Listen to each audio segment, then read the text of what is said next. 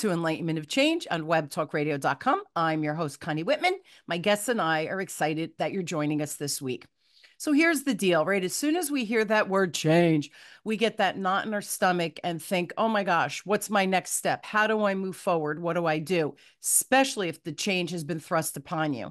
Well, in my 6 decades of living, I have learned that whenever change happens, the biggest tool or resource or skill that we could bring to the table to minimize or navigate that change efficiently and maybe with a little bit of ease and grace, it boils down to having really clear communication skills. So in the show notes, you'll see my link. I have my communication style assessment, my gift to you. You'll get 2 reports. One just spotlights your natural communication superpowers. It's how your message lands with people naturally for you. Here's the more important report. Your lowest score is usually a blind spot. So really look at that report to see when you're communicating with people who maybe approach communication 180 degrees different than you. How's your message landing there? Probably even more important. So again, link is in the show notes, my gift to you, and I hope it helps you navigate whatever change you're dealing with in your life. So it's interesting for today to set the stage for the conversation. I chose actually 2 quotes. They're both by millennials. The first one, and there was no name, it just said Millennial China, Millennial U.S. So the millennial that gave this quote from China says, strong leadership companies have the ability to create new jobs for the community and to improve human life. The millennial from the U.S., again, no name, said, companies where people look up to and do what is right to serve the communities they are involved in have the strongest leadership. So here's the deal. You know, my oldest son is a Gen Y, Gen Z. He's right on the cusp. My younger son is a Gen Z. So I'm fascinated always to hear their perspective on business, why they buy different products or services or people they follow, and what their take is on that work-life balance and what that looks like. So here's why I always seek their advice, as well as my clients who are those Gen Z, Gen Y groups I encounter in my business. I'm always curious to see their perspective. And here's why. Studies show that Generation Zs and the Generation Y believe business should be used as a force for good. Business that make money while violating basic human rights and damaging the environment are being boycotted by this younger generation, as they feel that their money should go to businesses that are doing good in the world. So this is a change. This is a big change, I think, in the business landscape and the way that I think companies have to kind of stand up and pay attention. So who is my amazing guest today, where we're going to talk about the Gen Zs and the Gen Ys? Her name is Shadan Kapri. She's an attorney, business owner, and author who has been recognized on the local, national, and international level for her dedication to human rights and environmental justice. She focuses on how the younger generations demand that business be used as a force for good, and they are voting with their dollar when it comes to supporting brands and businesses that leave behind a more positive legacy. So Shadan, thank you so much for being on. And this is important for businesses to stand up and listen. Absolutely. And we're seeing this happen across the landscape. Even companies like Tiffany and Company, which is a industry icon in the jewelry business, is saying that we need more ethical diamonds. People care about how the diamonds that they give their, fiance, their wife, their girlfriend, how was it sourced? So it goes back to exactly what you were saying, is that Gen Zs are changing the landscape and saying, business as usual does not work. We need to know that this company, this brand, this event is actually leaving behind a positive legacy and not a negative one. And we see that a lot today with this whole unfortunate P. Diddy scandal that's happening. A lot of people have stopped supporting his brands, have stopped listening to his music. Yeah. And so it's very different from, even 5 years ago. Whereas now, if you are accused or if there's allegations and you are arrested, that is a huge hit to your brand. And businesses are starting to really kind of wake up to this about how the consumer is changing the landscape. Yeah, I want to comment on 2 things you said. That last piece, about being arrested years ago, right? It used to be, hey, publicity is publicity, good or bad. It gets your name out there. Mm-hmm. Now it can have a detrimental effect. So very interesting. I never even Mm-hmm. thought about that. And the other one, I recently had nieces that got engaged. And so the diamonds were lovely and, showing me the ring, and I was all excited. And they said that I'm going to use the wrong terminology, Shadan. They weren't mines. They were grown in a lab. Mm-hmm. Mm-hmm. Stunning, gorgeous. They have all the properties of it. They gave me this whole education because my engagement rings a real diamond, right, from 32 years ago. So this new sourcing, right, of being lab grown, but having the same properties as a diamond, Mm-hmm. it's because the demands was there by this generation. Whole new education for me. So fascinating. And that's why I really like learning from that younger generation. Number one, it keeps, well, you're much younger than me, but it keeps me relevant, but also understanding when you hear these things happening, what that impact could be to a business, right? Because that's who I support, our businesses. So Mm-hmm. my next question, I know you talk about the red movement. What is that? So it's a movement that actually, the book was launched back in 2020. And what it does is it takes the idea that we as individuals are so much more powerful than we think, right? The one thing that binds us all is the fact that we have red blood, regardless of your background, regardless of your ancestry, regardless of your race, regardless of your orientation. We all have red blood going I through love our it. bodies. Mm, And that's why it's called the Red Movement. So it's really a movement for social and environmental justice. And one of the things, it's the way it's different from the other movements that we've seen is it actually provides solutions to people. It actually gives them things that they can do that just not better their life, but also potentially better the lives of other people. What people don't realize is, like you said, voting with your dollar. It is incredibly powerful. And we're seeing this time and time again as brands either get good publicity or bad publicity. It's affecting their bottom line. And it's changing the way companies do business, which is good. We want companies to start doing business differently. We don't want our clothes sourced from forced labor or slave labor. We don't want our diamonds, unethically resourced. We don't want the toys that we buy for our children to be based from sweatshops in China. And I think because of globalization, we now have supply chains that are around the world, which is mm, wonderful. But we also have information that sometimes those supply chains aren't good. They're there's violation of human rights. They destroy the environment. There's toxic dumping. And so what the Red Movement does is it increases awareness about sort of how powerful we really are in terms of where our money goes, and businesses are listening. I mean, the Red Movement has been going on for a while. It just didn't really have a name until now. How did it begin? Like, where I get the blood, right? And first of all, let me just comment. I love that because again, when I meet people, I don't care who they are, where they come from, what their traditions, I don't care. Let me learn from you. How can I support you? Right. Together, we're more powerful than me alone or you alone, perhaps. And our blood is all red. So I love that concept because when we peel it away, I think humans, we all want the same thing, right? Our Mm-hmm. children to be happy and Mm-hmm. healthy, for us to be able to put food on the table without struggle or pay for a roof over their head, right? Be able to have a flushing toilet. I think at the core, we all want the same thing. We just go about getting it differently. And sometimes we don't want to hear other opinions, which I think is very dangerous, because everybody has a valid perspective. And you Mm-hmm. never know what somebody's going to say where you think, oh, I never ever thought of that. That is a brilliant way to look at it. Again, doesn't mean you have to agree, but it's such a nice way to expand our own individual perspectives and get rid of biases and all of those things. So I'm loving it. But now I'm going to go back to my question. So, Red Movement, I've never heard of it until I met you. Mm-hmm. How did this begin if you said the book was published in 2020? Did it actually start before?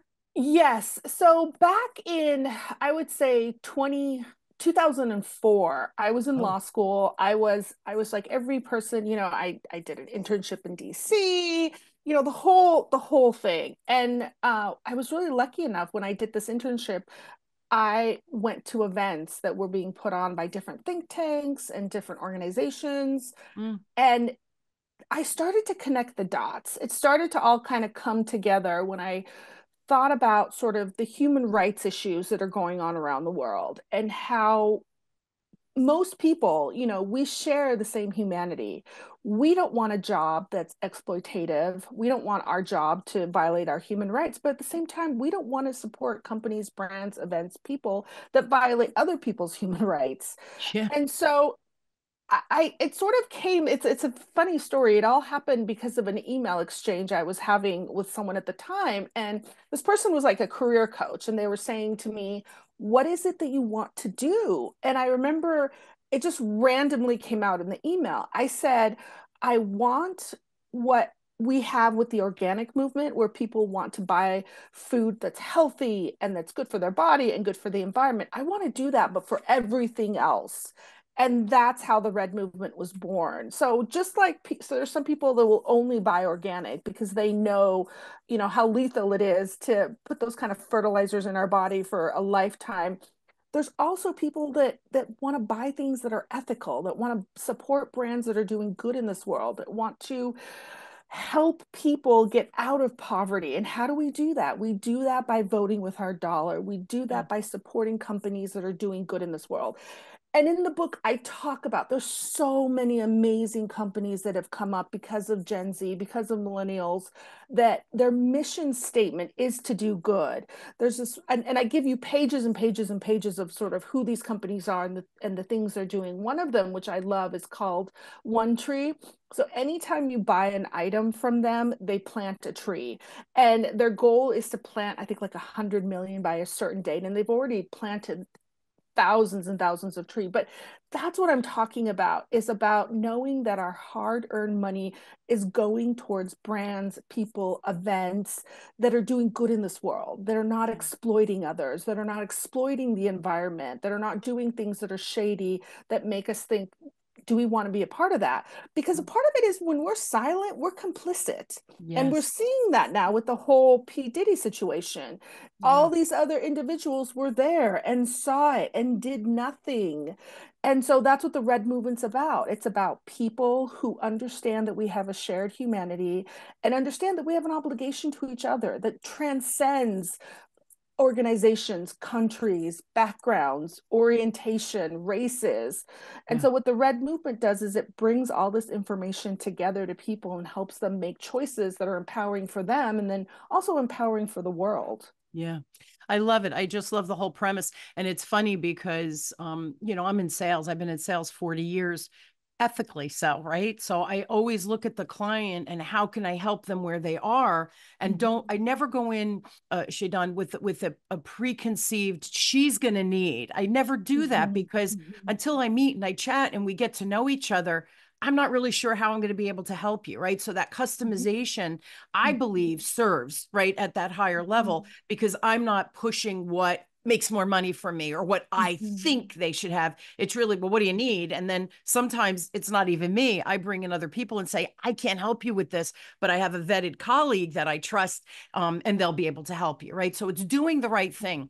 And I don't remember, this was a couple of years ago, but they remember with the college, they hired the guy, I want to say he was out in California, a lot of the celebrities to get their kids into the Ivy Leagues and the higher schools. And he went in the side door, was how he did it. But anyway, my husband and I watched that documentary, and everybody kept referring to this guy who was getting them in the side door, right? I forget it, whatever his name was. Oh, he's great at sales. Every time they said that, I paused it. I looked at my husband. I said, he's scum. This is not being good at sales. This is being a con artist. mhm, Why do mhm, people mhm, take con artists and sales and lump them together? If you're really good at sales and or your business, like you're saying, and you're making a difference in the world, and we're serving, right? We're making money, but we're serving, and you're doing it mhm, the right way. You're not a con artist. You're good at mhm, sales, right? You're you're mhm, you're managing that client relationship beautifully instead of, mhm, right, fitting the square peg in the round hole, making a ton of money and doing mhm, it with some type of illegal essence. But pay attention. They always good in sales. That makes me crazy because it makes sales a dishonorable mhm, profession versus an extremely honorable profession. If somebody has an issue, situation, and you have the solution to that problem, that to me is sales, right? So Mhm. I think we have to be really careful in our phraseology and how we look at things. But I'm loving this red movement because it's peeling back the onion to say it's okay to make money, but we can make money doing it the right way and with integrity and honesty and giving back to the world and to humanity. Why haven't we been doing this all along? You can hear my frustration with this, Mhm. because I've been conned, right? Even as a salesperson, I'm sure you've Mhm. bought things and they weren't what you were expecting. It's Mhm. frustrating. We can do it Mhm. honestly. So why aren't we? Right? Well, I think it goes back to sort of this whole idea that the duty is toward the shareholder. And I disagree with that fundamentally. The duty is not toward the shareholder. The duty is really towards the customer and towards the greater good and Yeah. towards the community that we are taking from.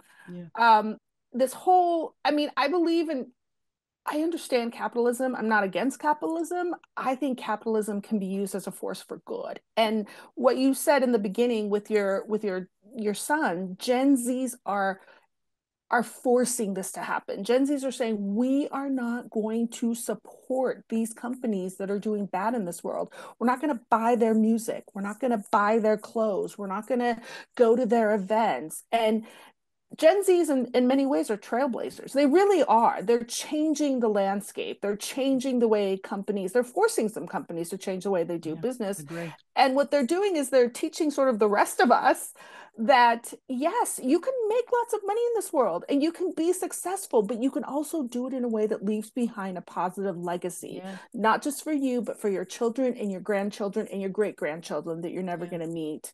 Yeah. And so I really applaud Gen Z for I don't know if they just have the courage or if they've just been exposed to so much information via the internet that they have different ideas, that they're not Yeah. so indoctrinated into this idea that looks a certain way and capitalism is the only way to go. You can do capitalism, but it has to be done with a conscience. It has to be done with an understanding that you are there to serve the client, the consumer, not just the shareholder. Now, do shareholders make money? Yes, absolutely. But they are not the most important thing in this Yeah. equation. The world we live in, the communities, the people, they are important, the consumer. And so, what this movement does is it puts consumer in the driver's seat. Number one, it empowers them. And number two, it lets them start to make choices that align with who they are inside and Yeah. not just with the idea of being successful at any cost. Yeah. And I like what you said before that, to see it, to watch it and not say anything or still buy from those particular companies, right? That's being complicit. You're silently complicit. Mhm. That's not okay either, right? Watching on the sidelines and allowing it to happen, right? We all have a voice. We all have a part to play in this, and to create really lasting change. There, Mhm. you'll right. You've seen it obviously since you Oh yeah. published the book in 2020. It Mhm. becomes a snowball effect, right? Mhm. So as Mhm. it gains more power and more notoriety, more people are jumping on board. And here's why: it's logical.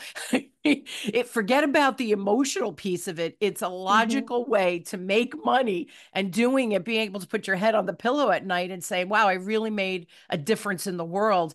And Mhm. capitalism is alive. I'm still making money. So I think the whole thing is great. I have to ask you, Don, did you're passionate about this, which I love, by the way. Did something happen? Was there an issue? Like, what made you go, I'm doubling down on this, man? That's a great question. And the reality is, and I say this and it sounds kind of strange. I think the Gen Zers will understand it when I say I think this issue picked me. For some reason, I remember when I was doing that internship in DC while I was in law school, I went to an event and they started talking about human trafficking. They started talking about sex trafficking. And this was in 2004, where there wasn't a lot of conversation about those kind of things, not Yeah, like there is now, 20 yeah, years later. And a voice inside of me, as crazy as this sound, a voice inside of me said, "This is it. This is it." Because I had, in law school, people were like, "Are you political? Are you cause oriented? Why are you here?" And people would ask me that, and I would say, "Well, I'm not really a political person. I don't want to go into politics. I'm more of a cause driven person." And my hmm friends would say, "Well, what's your cause?" And I'd say, I don't know. I'm still working for that. I'm still trying to find what my cause is, right? I don't want to go into politics. I don't want to do anything political, but I do want to make a difference in this world. And when I went to that event, as strange as it sounds, a voice inside of me said, "This is it. This is what you've been looking for, this issue." And so in many Right. ways, I think the issue picked me. And I know that sounds crazy. I know that for some people it's not going to make any sense, but for me, once I found it, I just hit the ground running. Yeah, I love it. I love it. I love that you published the book too. And because I think the more aware we can, like through these Mhm. podcasts, right, through a book, by you doing your speaking events, and through your law firm, that we can make a difference. And again, it's just that snowball, that ripple effect, Mhm. can be Mhm. exponential and really put you on the map with what you're doing, because there's good stuff behind the movement. It's not Mhm. just fluff and crap, right? Like there's Mhm. real meat and potatoes that people can bite into. It makes sense. Again, it's the emotion of, can I leave a legacy? But it's the logic of, well, this is how to do that, right? Mhm. And how we Mhm. spend our Mhm. dollars is a big one. But the Gen Zs, I agree with you. I think they're brilliant. I think they're Mhm. courageous, and I think that their desire to do good, but also not accepting what has been, like, well, that's the way it is, but why? That's not okay. And them doubling down and saying, I'm just not going to buy, or I'm going to start doing this, or whatever. I'm going to do my career this way Mhm. versus soul sucking job, whatever it might be. So I really Mhm. give the Gen Zs, and the Gen Y started, but the Gen Zs, I think, are really running with it. Mhm. So what's your ultimate goal with this whole movement? I'm on board, man. I'm loving it. But what's your ultimate goal, if you could fast forward to the future? And this came out, was working with that career coach, and that he asked me that. We were emailing back and forth, and I said, I want the red movement to be what green is, what organic is. When we think of green, we think of organic. I want the red movement. When you think of the red movement, you think of ethically sourced items, you think of human rights, you think of protecting the environment. And so as strange as it sounds, I know it sounds a crazy, crazy, crazy, crazy idea, but when people say, I want this item, I want to know that this item was ethically created, I want that to become synonymous with red. Because Yeah. red, at the end of the day, we all, as much as we're different, as much as we have different backgrounds and interests, we're all fundamentally the same. We all have the same humanity. We all Yeah. want good for not just our family, but for also other people as well. Absolutely. And so with Gen Zs and Gen Zs and millennials, they're the ones that are creating some of these new companies, these companies that are starting with a mission statement and saying, this is our mission. Everything we do will support this mission. And these companies are doing incredibly well. I mean, once people, and I think the disconnect is getting the word out there for like the One Tree Company.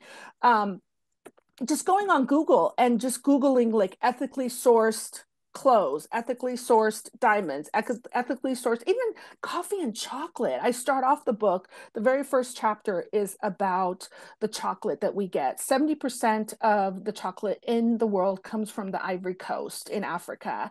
And the Ivory Coast has a huge child trafficking problem. They've had it for the last 20 years. People know, they've tried to pass laws. I mean, I go into it. It's a whole thing.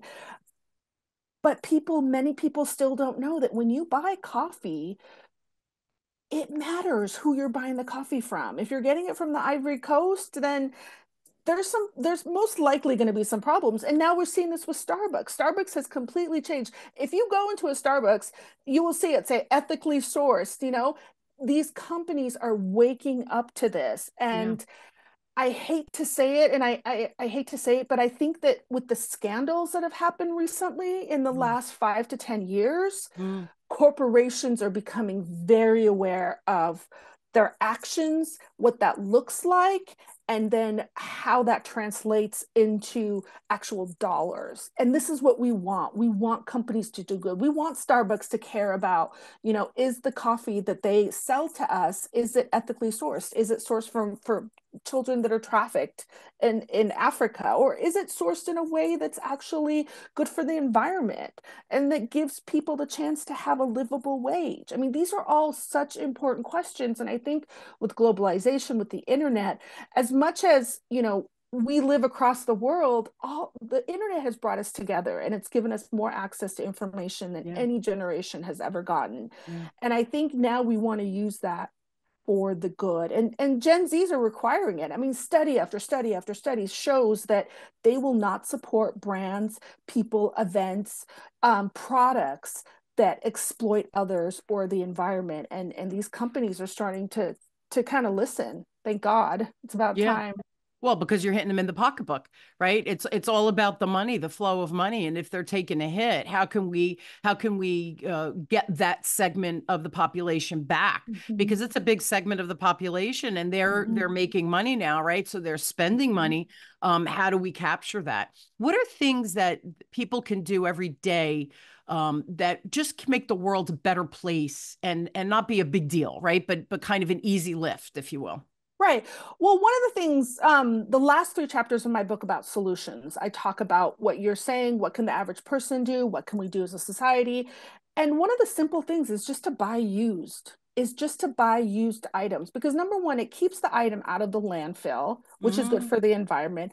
And number two, you're not exploiting more people. You know, when you make that piece of clothing or when you buy that toy or when you get, that item, whatever that is, buy used. It's good for the environment. It's cheaper. People save money, but also you're not supporting a company that's using, child labor, forced labor, slave labor, or any type of yeah. exploitative ways to make their product.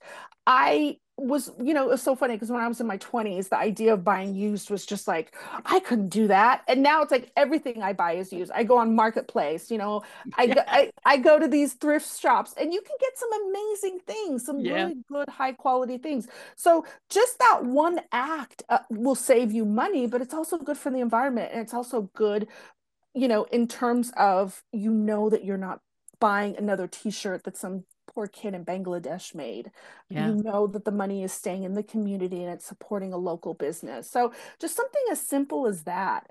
And there's apps nowadays where if you do buy something new, there's apps that you can go to that tell you, does this company have a good reputation? Does this company, is it known for sourcing its materials, or does it have a horrible reputation? So the information is out there. I think the struggle has been getting it to the masses. And that's Yeah. why I wrote this book and I do these kind of podcasts, because I think the more people know, like you said, it's a snowball effect. And this is the reason I get up in the morning. Truly, like this is the reason that I am here in this world, is to sort of raise this awareness. And if I can get people involved, I can't think of using my time in any way that's better than that. Yeah, because your personal ripple effect, right? The world will be better off. People in your locale will be better off, right? Even if we kind of get in the weeds of our own location, our backyard, so to speak, but we Mhm. can make a difference in our own communities, our own Mhm. families, right? Drill into Mhm. your own family, right? It doesn't have to be a grandiose kind of effort. It could be Mhm. something that you're doing for yourself, your family, your kids, what you have, what have you. Mhm. Um, what do you think at the end of all of this? What do you think that businesses really do need to learn and understand um, before they get pinched, right, in their pocketbook? Silence means you're complicit. We're seeing this with the P. Diddy case. People are not only just saying, why did P. Diddy do this? People are saying, why did the people around them not say anything? Why did these corporations work with him? Why did people support him? Why did people see these things happening and staying silent? And so my belief is when you're silent, you're part of the problem. You're Yeah. part of the problem because not only are you not stopping it, but you're encouraging it through your Yeah. silence. You're encouraging it. And so you go from one white party to two white parties to, they're saying that there potentially could be thousands of victims. Thousands of victims. I mean, it's hard for Ugh, me to put my head around that. it's Think how disgusting. many people had to watch it and say nothing for there to be thousands of victims. Yeah. It's mind blowing. It's Yeah. mind blowing. It And so hurts. it hurts my heart. It hurts my humanity because I know we as people are better than that. Yeah. If you care for your child, then you should care that another child is not trafficked. You should care that Absolutely. another child is not sexually exploited. You should care. I mean, this idea that your responsibility is only to your family is false. Your Yeah. responsibility is to your community. It's Yeah. to the world. It's to making any space that you enter better. If you're not doing that, then you're part of the problem. And Yeah. that is what I'm trying to get people to understand. Yeah, and I hear you, and I could share such an example when my kids, now they're men, right? But when they were little, they had a psychologist come into the grammar school, Mhm. in the library, and they did a presentation about bullying and how can we help our kids learn not to bully, to stand up if someone's getting bullied, all the things that you're talking about, right? For these little kids, though. Mhm. And my sister and my two cousins and myself, we all live in the same town. Our kids went through the same school system. The four of us went together saying, oh, this is so good. And we'll, we can articulate even better, ways for our kids to step up and write all these things. Well, as I was looking around, I leaned over to my sister and I said, look around and see all the parents that are here. Which parents are missing? The kids that were the bullies, parents weren't Mhm. there.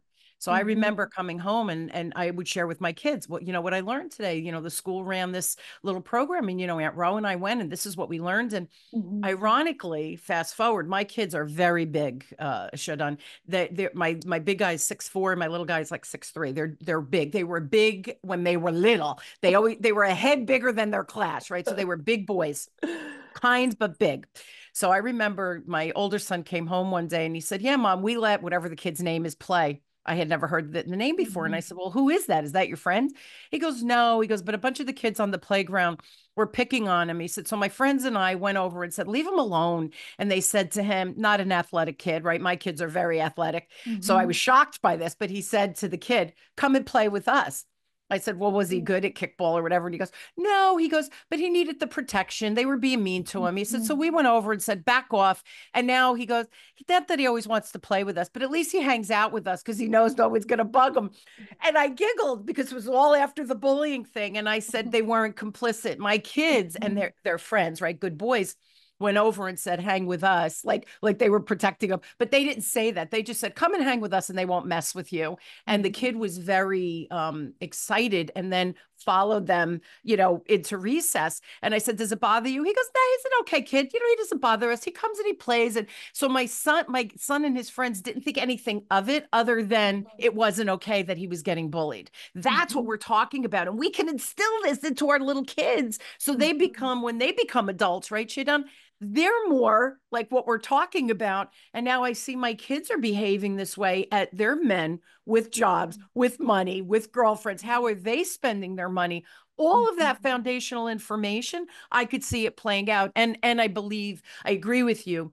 They grew up with the internet. They grew up with having a computer in their hand, right, with their iPhone. So they could look anything up they want. They're Mhm. much more aware than I know Mhm. I was as a little Mhm. kid, right? Or as, Mhm. growing up through the years. It's incredible. It's incredible just how worldly kids are at this age, at Yep. ages where I some of the things I hear, I'm just like, where did you learn that? How do Yeah. you know that? Like, it's Exactly. incredible. And I really applaud them because they understand that our shared humanity cannot be bought and sold. It cannot be compromised. It should not be exploited.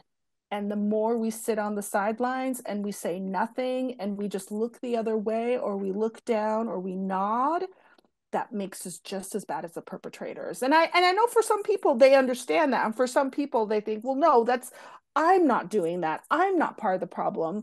Right. You're not part of the problem. You're not a corporation. But by looking the other way and supporting these corporations, you Yeah. become part of the problem. Yeah. And I You buy just into it. you buy into it, you support it, and these corporations get bigger and bigger every day. Yeah. You know, I'm loving the movement. You have a fan. I could tell you that. I think that we just have to learn how to be freaking nicer to each other Mhm. and forget we can all make a lot of money and take that money, right, and take care of our families and then go out and do really good things with it, right? It's not a Mhm. bad thing to make money. It's Mhm. how you make the money that we're talking about, Mhm. right? Making money and being successful and being able to be philanthropic, they're all really good things to aspire to, right? Mhm. But you got to do it the right way. way. So yeah, I'm a fan, Shadan. Thank you so much. We're out of time. I hate that it goes so fast because there's more questions, right, that we would love to talk about. It's important, everyone listening. So I will put this in the show notes, but Shadan's email is shadankapri@icloud.com. It will be in the show notes. Website is red and then a hyphen movement.com. Again, that will be in the show notes. Any new books on the horizon, Shadan? Actually, yes, I have been working on some new books. I'm working on this another book called The Light Within. It's about sort of taking the challenges and the heartbreak that we all go through and channeling that in a way that's positive for yourself and for everyone around you. Yeah. So yeah, it's exciting. I love to write, and I feel like that's my gift to the world is being able to put my thoughts into words and then sharing it with others and hoping that they get something out of it. If Yeah. anything, I believe in humanity. I believe that all of us want to do good in this world. I believe that if you want your children to be protected, you have to be willing to protect other children too, because you're not always going to be there. Yeah. Sometimes you're going to have to rely on a stranger to look out for your kid. And so once we realize that and start working as a community and not as individuals, they're separate, I think the world will just get better, one decision, one choice, one purchase at a time. It's fascinating to me listening to you, choosing to go to law school, having that engagement in 2004 via that email, knowing you weren't political, because all of my young people listening to the show, or parents listening, share it, because those thought processes, even though you're like, I don't know, it eventually, but you knew in your heart it was Mm-hmm. something from a cause related, Mm-hmm. and then it found you because you were open to it, right? That's the magic of the universe. That's the Mm-hmm. magic of being human and listening to our soul. Mm-hmm. That's what we're here to do. Yes, to Mm-hmm. make money and all that, but we're here to make a difference. Mm-hmm. Our souls need to, they need to find their purpose, and then they need to Mm-hmm. execute their purpose, and you're doing just that. So you're fascinating. I just loved meeting you, Shadan. Thank you so much for being on, and thank you for this movement. I'm loving it, and I'm loving you, kiddo. Yeah, cool. Thank you so much. God bless you. Thank you for having me. Yeah, real treat. This was just such a treasure of a conversation. Keep on rocking your cool self out there and making a difference. Beautiful, just beautiful. Thank you. Thank you. And I hope you will join me weekly as we question, build, and discover together. No matter where you are on your journey of change, my guests and I, we get it. And hopefully our stories, our books, our action steps that Shadan shared with us, right? Just watch how you spend your money. Go to those apps, see how things are sourced. That's a great call to action. Share this podcast. Again, it helps my numbers, but I'm teasing. Share this podcast, because the more people know, the more people that read the Red Movement book, the more we understand what our impact can be. And you said it, Shadan. Also, it's simple things that we can do that can make this huge difference. So it's not even a heavy lift or a big call to action that I'm asking. So I end every show this way. They're like, here she comes. It's repetitive. Information's a beautiful thing. If we Mm-hmm. do nothing with it, it's information in our brain. As soon as we take that information and we do something with it, the ripple effect is where the magic happens, right? And we could create life-changing events, life-changing situations for ourselves and others, and we can make really an impact in the world. So Mm-hmm. that's my rant, everybody. Again, use those apps, read the book. These are easy call to actions, but watch where you're spending your money and how you can make a difference.